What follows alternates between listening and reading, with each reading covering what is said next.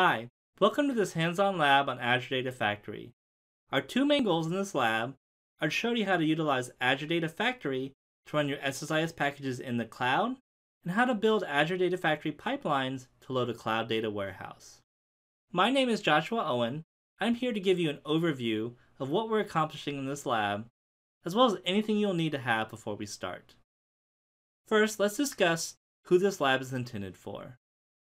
Typically, a data engineer is going to be in charge of designing and implementing the type of data orchestration workflows that Azure Data Factory can create. Data engineers design the ingestion, transformation, and processing of a wide variety of data sources for use in data warehouses, machine learning applications, and dashboarding and visualizations. This role is also sometimes referred to as an ETL engineer or ETL developer, and traditionally use tools such as SQL Server integration services to facilitate these workflows. Azure Data Factory can play a key role in integrating data workflows for both big data-oriented workflows, landing into something like an Azure Data Lake, as well as data warehouse workflows, landing in an Azure SQL Data Warehouse. You'll see that in this lab, we touch on how flexible Azure Data Factory is for handling items that you would typically see in big data workflows, such as working with text files, spinning up HT Insight clusters, and working with Azure Blob Storage. We'll also be using Azure SQL database sources and taking output from our big data tasks and aligning them in an Azure SQL Data Warehouse. So let's talk about how we're going to use Azure Data Factory in this lab. One of our first goals is to show you can leverage Azure Data Factory to run your existing SSIS packages in the cloud to be able to leverage the scaling capabilities of the Azure SSIS integration runtime. This is a common scenario, typically called a lift and shift to the cloud, and hopefully you'll see how quickly this can be done. Our second goal is to show you how to build a data warehouse load using the control flows and activities in Azure Data Factory.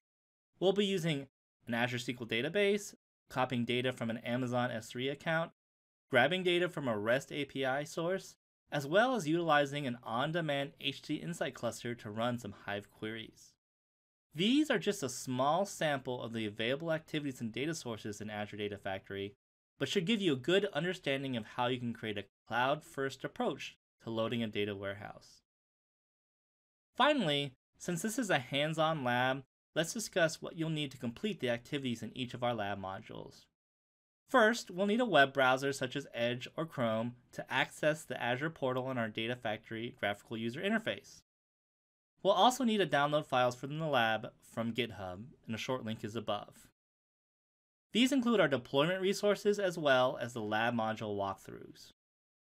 You'll need an Azure subscription with rights to use and deploy Azure services.